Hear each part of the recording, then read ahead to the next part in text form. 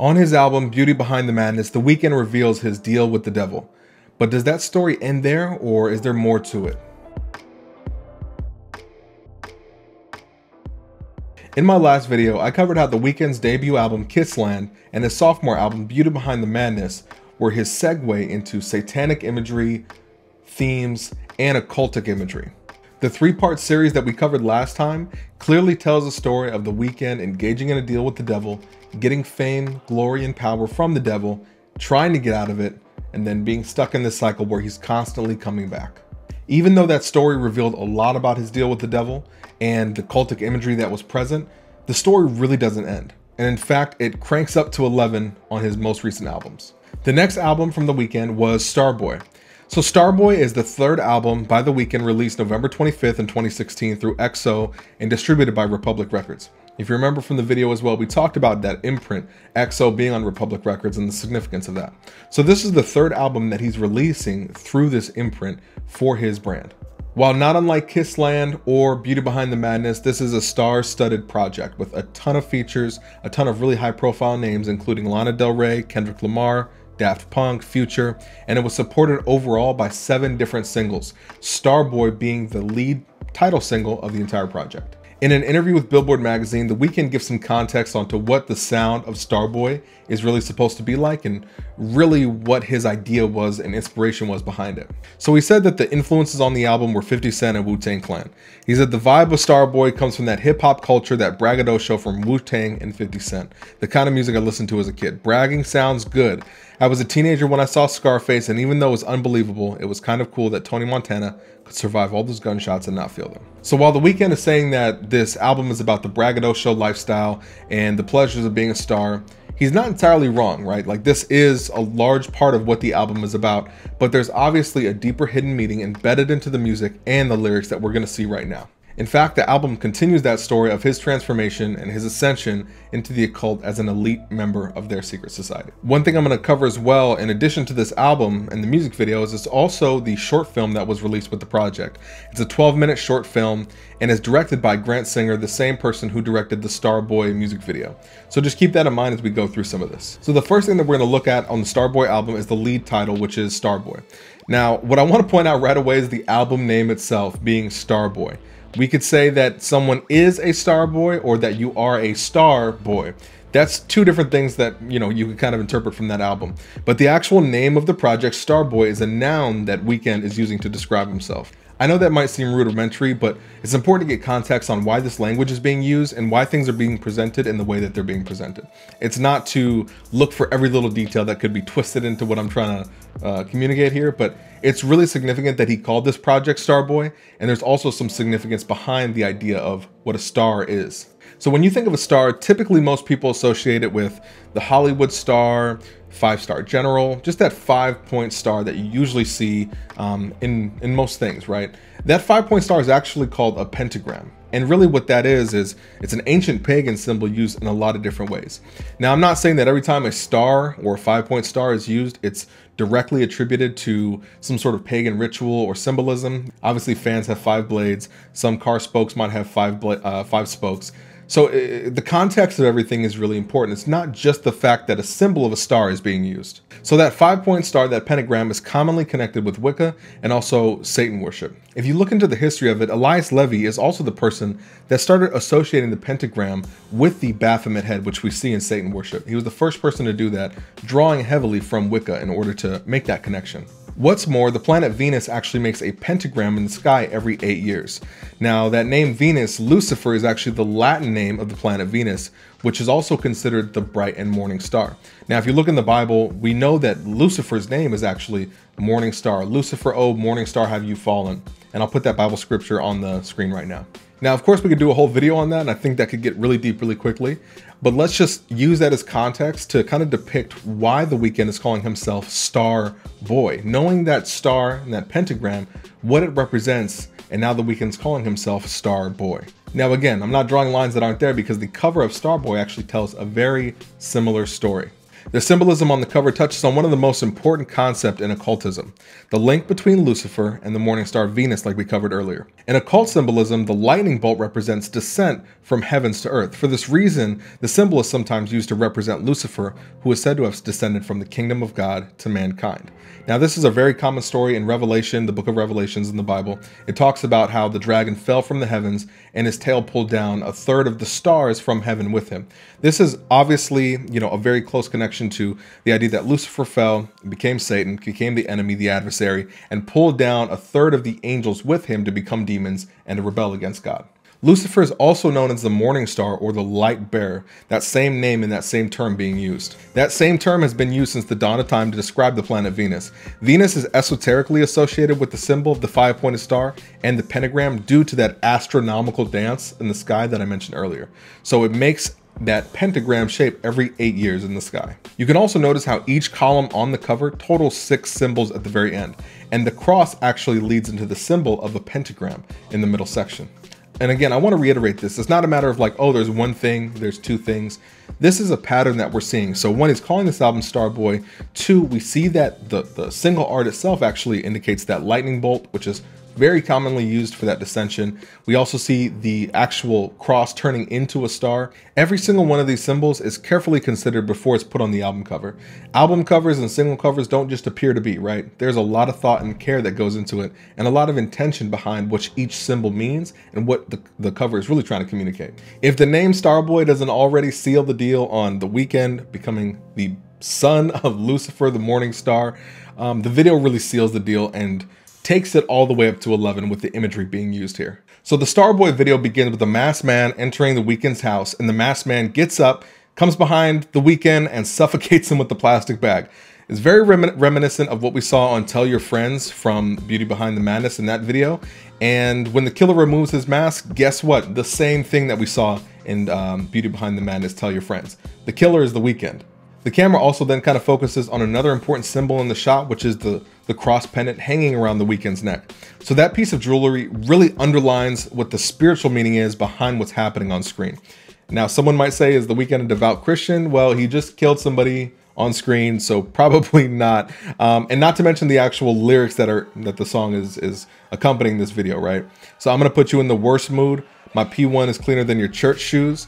The idea here is that the rewards that you're going to get from making a deal with the devil or selling your soul, as people commonly say, is better than just going to a church, right? Like this idea that what you have, the glam and the riches on earth, is better than anything you could get outside of that. He even says that we don't pray for love, we just pray for cars. Not to say that God can't help you get a car, but I don't think that's the implication here. I think what he's really saying is we don't want love, we don't want any of this, we just want the material things that come with fame and success. So very similarly to Tell Your Friends, this video kind of sets this ritualistic tone of death and rebirth. A lot of times you'll see artists, and I'll probably cover this in other videos, they kill themselves or usually die in a video or on stage during a concert or a performance, a highly publicized performance, and then they're reborn as this new and better thing. This is a very common thought and theme through the occult, and a very esoteric kind of meaning behind it. It makes you think, the same way in Tell Your Friends when The Weeknd's trying to kill his old self, did he kill that part of himself that was holding him back in order to ascend and become a Starboy? You know, these are kind of questions you can't really ask, but looking thematically at it, it's definitely the implication that I take away, that he's killing himself literally in order to advance himself, and you'll kind of see this progress throughout the video. The Weeknd then passes by a photo of Daft Punk, who produced the song. What's interesting is there is a falling star in the background and also a Black Panther in the image. Now, very similarly to Tell Your Friends, The Hills, and Can't Feel My Face, there was that common character who was like the devil character in all three videos. In these videos, we see this Black Panther accompany him in each one of the videos, which is very interesting, but I think it gets revealed in the short film at the very end. But again, there's this idea of a falling star and the Black Panther, which we're gonna see kind of carried through. The Weeknd then goes into his bedroom, and of course there's a giant illuminated hanging cross over his bed. Now again, I don't know that anyone is watching this thinking that he's become a Christian. He tears down the cross and begins to destroy everything in his house. So with that in mind, the idea that he's celebrating fame, material possessions, and he's destroying his house all the while using a giant glowing red cross, he chants that he's a Starboy, a term that from what we can see definitely has more than one meaning. After destroying everything in his house, the Weeknd leaves his house and he's followed by a black cat. So again, we have another Wiccan witchcraft kind of tie in there, where black cats, of course, are associated with witchcraft. They were believed to be familiars, which are spirits who aid and protect witches doing magic. If you can think of like Sabrina the Teenage Witch, she always had that black cat around following her. Black cats are supposed to be bad luck for that same reason. It's all very, very occultic and esoteric. But when he gets into his car to leave, the black cat suddenly turns into a Black Panther. And again, we saw that Black Panther in the painting earlier, and we see it in his other videos as well. So just keep that top of mind, because I think it comes full circle as to what that Black Panther is. And when we think about it being a familiar spirit, we see that theme carried out. At the end of the video, the cross is laying on top of everything that he destroyed. It's a final shot, and we're essentially led to believe, or the confirmation is that the Weeknd is now a star boy. He has completed his ascension. He's destroyed everything that's been holding him back in the past. He's killed off his old self, and now he's ascended to become this elite, to become this star boy. Now, again, a lot of these themes are carried through the other videos, and the next one we're going to be looking at, Party Monster, does the exact same thing. And it gets a little bit creepier, if I don't say so myself. I don't know how much more creepy these videos can really get. I mean, it's pretty bad, right? I don't know, when people are watching this, I wonder what their interpretation is when they don't look at it from a biblical worldview, if they're just looking at it for what it is. Because in my opinion, it's not incredibly artistic, and it doesn't tie into the song at all if you're just looking at the lyrics. Like, the song is a very simple song that a lot of people could relate to. There's nothing incredibly deep about what he's saying. There's nothing profound or metaphoric about what he's saying. A lot of what he's saying is very direct, with maybe some hidden jabs or hidden meanings in there, but overall it's a very straightforward song, right? But the video has so much occult and really satanic imagery in it that it makes you wonder what the average person is seeing when they actually watch this. It reminds me of a scripture where it talks about how believing that they were wise, they profess to be fools, and that idea of like, people think they're so smart, but yet these spiritual truths are just flying past them. You know, spiritual things are spiritually discerned. So that might be another thing to point out, is that maybe they can't recognize it because they don't have the Holy Spirit guiding them and opening their eyes to it. But at least people are going to see that it's kind of weird and doesn't connect. So that's a start, right? We can at least kind of chip away at that idea that this is not right. Something's creepy here. Something's off about this video. So Party Monster is the single that came right after Starboy, and though it's described as being a psychedelic, intense, incredibly visually profound video, it has a much deeper occult meaning, as we're going to see. And a lot of these themes, again, are recurring. We see the Black Panther, for example. We see glowing crosses, for example. And again, it just carries a lot of the same themes that Starboy already had set up. So Party Monster kicks off with the Weeknd arriving at what seems to be a brothel. And there's a ton of occult and religious symbols all throughout this brothel as he's kind of walking through it. While the Weeknd's Starboy video seems to be about the occult initiation, Party Monster shows the process of him kind of being turned into a monster, as we'll see at the very end of this video. And of course that makes him cool, right? That he's a monster and he's very cool. You see this theme a lot in some of these videos. Jay-Z, Nicki Minaj, and Kanye West had a song called Monster as well, where they had like necrophilia, they had people, you know, like eating a person right on the spot. Just a lot of kind of weird thing. Even Lady Gaga calls her followers little monsters. So this kind of dehumanizing of people is very common as well. And when you see one of these themes, you usually see a pattern throughout the major music industry with these major pop or hip hop icons. So it's not surprising to me that we see the same kind of thing here. So of course the Weeknd gets in, he's meeting all these different call girls in this brothel. He ends up meeting one that turns into a panther, and of course there's lots of religious symbolism and also the one eye symbolism as well. So if you're not familiar with the one eye symbol, this is something that's commonly attributed to the Illuminati, where you have the all-seeing eye within a pyramid or within a pyramid shape. We see this on the back of currency as well, as where it's kind of, it really extended where the eye sees everything. But again, this is something that's commonplace in the Weeknd's video, so not surprising to see it here. So the video kicks off with the Weeknd driving through the desert in a car, which again seems to be Las Vegas. He arrives at this brothel, and then a giant glowing cross leads him to where he should go and ultimately find where these women are. In classic occult reversal, you see that the cross actually leads him deeper into the occult and into the other world. In classic occult reversal, the cross, which is really a symbol of redemption, a symbol of leading you to the light, leading you out of darkness, leads him darker to this path of the underworld. It takes him deeper. It takes him down the wrong path that he should be taking, when really it's meant to be the opposite. The flipping of the cross, or the inversion of religious symbols, has been used by the occult for years and years and years to do the exact opposite. It's what's called black magic, when you take positive religious symbols and flip them. Just to be clear here, there's no such thing as good magic, so if somebody tells you that white magic is good magic, it's not. But I'm just pointing out that that's a common thing used to take a religious symbol and pervert it for the exact opposite purpose that it was intended for. Once he enters into this brothel or this ranch, the neon kind of feeling gives it a feel of hell. There's like neon fire. The Weeknd's eyes and the girl's eyes are lighting up as they're looking at one another. And the ubiquitous one eye symbol tells us that the Weeknd is owned by the occult elite. Later on in the video, we also see that there's a cake topped with an eyeball, and two girls are licking this ice sculpture, which looks to be shaped like Jesus. So a quick close-up kind of tells us that it looks like that classic depiction of Jesus, or like a classic depiction of a Jesus piece. But again, this is kind of like one of those things I can't really confirm 100%, but that's what it seems to be, and it wouldn't surprise me if it is. They have neon eyes. They're kind of these soulless monsters, and what are they going to participate in the most blasphemous way possible? Anything that can pervert religious symbols or religious figures. While the Weeknd has a lot of different girls that he could choose in this brothel, of course the glowing cross is the one that leads him to the one that he wants to choose. He follows her upstairs, which is kind of like that ascension process. We saw this in the same kind of thing rather in the Hills video from Beauty Behind the Madness, where once he arrives in this white house, this all white room, he ascends up into this red room where the devil and two other girls are waiting for him. And when I talk about that winding staircase being Masonic imagery, really what I'm talking about is the feeling that this winding staircase leads up in if you know anything about Masonic imagery, the idea of a winding or a wrapping staircase is the idea of ascension. You're leading up to spiritual illumination. So in the same way, it looks like this girl is leading the Weeknd up to a spiritual illumination. There's something called sex magic, when people will have sex and there'll be people watching and they'll participate in kind of this ritual. This is kind of previewed in a lot of different films. One film in particular, it showed it really recently. My wife and I were watching it a few months back and we're like, what is this going on? It's supposed to be a comedy film with Issa Rae.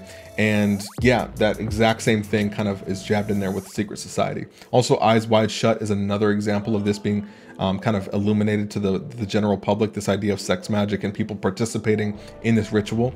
So he's leading up this staircase, being led by a cross, to this call girl, and they're going inside a room. Once the Weeknd arrives in the room, the girl's not even there. Weeknd is instead confronted by this Black Panther, this giant cat. So if we circle back, we saw that same Black Panther in the first video, and we kind of made the connection there that witches and Wiccan usually connect black cats as being familiar spirits. So in a seemingly nonsensical scene, a panther emerges from the TV and has female lips, and then he falls down on the bed, and then this girl's in front of him. So what does that kind of mean? That he's sleeping with a familiar spirit? He's becoming one with this spirit? It's very reminiscent to me of what we saw in Rihanna's video Umbrella, of kind of this process of demon possession where there's a sexuality mixed in with it, and he's actually coming into this demon spirit and coming into this familiar spirit from this Black Panther. Another thing I want to point out as well is there's a common thing practiced in the occult, which is called beta kitten programming. You see this a lot with celebrities, where they'll either dress as a cat, be stylized as a cat, and pretty much they're programmed to be sex slaves, more or less, and treated like prostitutes. Again, this is kind of peaked in the film Eyes Wide Shut. If you've ever seen that film with Tom Cruise, there's a celebrity, a famous pop star in this secret society. She sleeps with Tom Cruise essentially to get him away from being killed, more or less, and as a result she ends up getting killed because she kind of betrayed what everybody wanted. It's kind of a crazy thing to think about, but these beta kittens, these celebrities who we think are really popular, are literally kind of forced sex slaves. Kesha came out against this producer, Dr. Luke, who was taking advantage of her. And you see a lot of these accusations come up, especially around the Me Too movement. Marilyn Manson recently had 4 women come forward and say that he was abusing them consistently for years, even brainwashing them into believing that what he was doing was okay, and now they're recently coming out. This beta kitten programming is very common. I might do a video on that by itself. But the idea that they're making such a close reference with women and this cat and this panther really is reminiscent to me of that beta kitten programming as well. At one point in the video, as this thing is kind of progressing, it's getting weirder and weirder. But at one point in the video, they decide, hey, let's go outside and race cars. So they both go outside, getting these exotic cars and race. At some point, the Weeknd pulls over, gets out of his car, and then the other girl that was in the other car literally drives off a cliff, and the Weeknd is watching her. Doesn't express any sort of remorse or anything like that. He just watches her fall, and he makes you ask a lot of questions. Did she not nose on purpose? Did the Weeknd trick her? Was it an accident? Whatever the cause is, we know that it's the process of him turning into a monster. He's literally watching this person, no matter what it might be, commit suicide, be misdirected, and he has no remorse. And instead, he just goes about his way and kind of accepts this sacrifice, or accepts what just happened as being something normal, something that's going to happen. He got to use this woman, he got to take advantage of her, and now she's disposed of. So he really is a party monster. So while Starboy is really about the transition towards that new version of the Weeknd, Party Monster is about going deeper into the occult and what the process of elevation looks like. I'm not saying that people are committing human sacrifice or anything like that by the conclusion of the video, but it is interesting the process of how he becomes more and more numb to what he's doing. He becomes essentially sleeping and becomes entranced with this familiar spirit, that Black Panther, that black cat. And then at the end, when this girl dies or is killed, you don't really see an inch of remorse from him. And then as we go into the short film later on, the Black Panther character still is there. So the Black Panther itself didn't die, and a different girl is presented to him. So really that girl that died was inconsequential to him, and that Black Panther character still exists. We see this kind of symbolism in Hollywood all the time. There's even a film out called Neon Demon, where really sexual symbolism, idolatry, depravity, gluttony, decadence, this drug and sex fueled decadence, it is not an uncommon thing in Hollywood. They're pushing a lifestyle, they're pushing a message, and they're pushing these ideas into the general public to make them more and more accepted and more acceptable. Seeing a video like this 50 years ago, people would have been like, this is terrible, what is going on here? But now we see this video and we consider it art, we consider it fancy, we consider it incredible, right? What he's communicating here and what's being communicated is purely of the occult. Let me make that very clear. This is a very evil, a very telling story that's being revealed here. And even with the short film, which we're going to cover, you can see what is actually happening and who's pulling the string in the Weeknd's career. No surprise that he's going to be performing at the Super Bowl soon, with more eyes on him in the country than probably any other moment in his career. And now here's the chance for him to push his message across, which I'm sure is going to be deeply satanic and deeply occultic.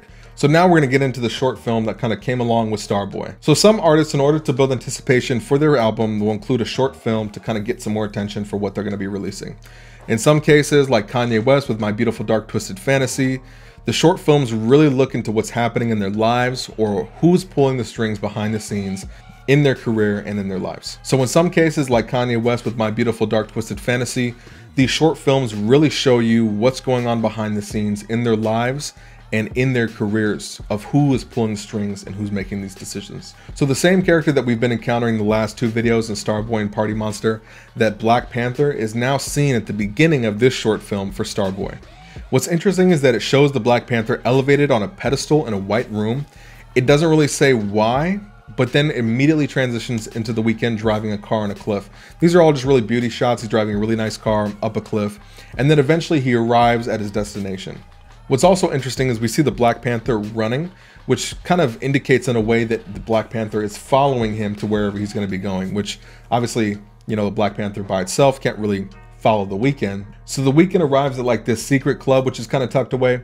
He puts on a hat, kind of disguises himself, goes into the club, and then starts to just kind of scout around looking. You don't really know for what.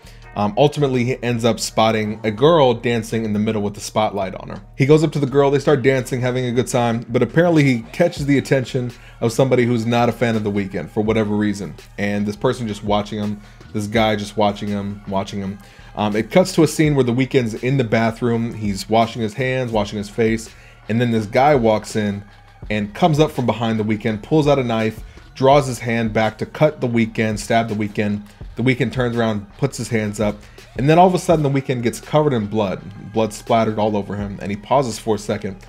Lo and behold, the girl that he was dancing with actually just killed this guy.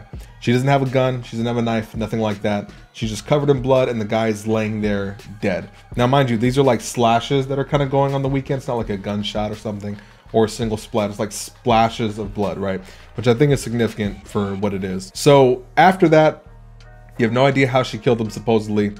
They go back out in the club and then continue dancing. The lights turn red, they continue dancing the night away, still covered in blood, both of them, and they never clean up, they never do anything like that. They're just dancing and dancing and dancing. And then the video ends. At the end of the video, the music's still going on, but we're brought to that same pedestal at the beginning of the video with the Black Panther on it, but now the girl is on it and the Weeknd is dancing around her. Mind you, they're both covered in blood. This model is not moving, she's staring right at the camera, not making a face, anything like that. What that equates to me is that this entire time that we've been watching this Panther, the entire time that was introduced from Starboy to Party Monster, is that yes, this Panther that's been indicated throughout the film is literally a demon or some sort of familiar spirit. And at the end, that guy that was going to kill the Weeknd, whatever that's supposed to symbolize, she killed him. This Panther killed him. And at the end of the video, the Weeknd is committing himself to her. He's in love with her. The two are one. They've kind of combined. And again, this to me really indicates some sort of level of demon possession or demon relationship, because the Weeknd has kind of submitted to her, and this relationship that they have is almost symbiotic, almost sexual in a way. And she just murdered somebody. They're dancing with blood covering them. Nobody seems to notice. So either the blood that's covered is metaphoric or everyone is in on this thing that's kind of happening. But ultimately, what it says to me is the Black Panther became this woman, and this woman is definitely some sort of familiar spirit or demon. So there's a lot that could probably be interpreted from this sequence of events in this video. But I think the ultimate takeaway for me is one, that the woman is that Black Panther, and that Black Panther is a familiar spirit, a demon, and also that anyone threatening the Weeknd's position, now that he's ascended into this occult elite, now that he's transformed into this person, when looking at the entire 3 videos, nobody could threaten that. And this familiar spirit, this demon, is going to ensure that he stays on top, that he stays in the position of power, and that nobody could take that from him. If you really look at the trajectory of the Weeknd's career from even 10 years ago, 9 years ago, it's been nothing but upward. This guy has blown up and become a worldwide mega star, and honestly one of the biggest celebrities in the US when it comes to music. When looking at a Google search trend over the last few months of the pandemic, the Weeknd has been popping up multiple times as being the #1 search person in all the US for multiple states.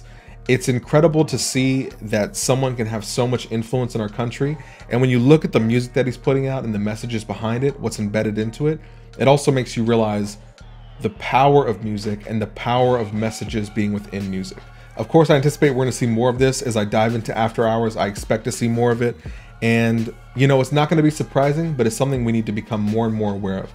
Again, with the Super Bowl coming up and having more eyes on the nation on him at any point in time, maybe in his whole career, it's definitely a moment to think about what's the message being communicated and what is the devil trying to do with this music. I talk to a lot of Christians, and oftentimes they'll kind of say music is music, there's nothing significant about it. But whenever you look at like a competitor, if you're a business, for example, if Amazon starts spending a ton of money on building out a shipping infrastructure, if you're FedEx, you're looking and saying, okay, they want to ship their own packages, they're going to become a threat.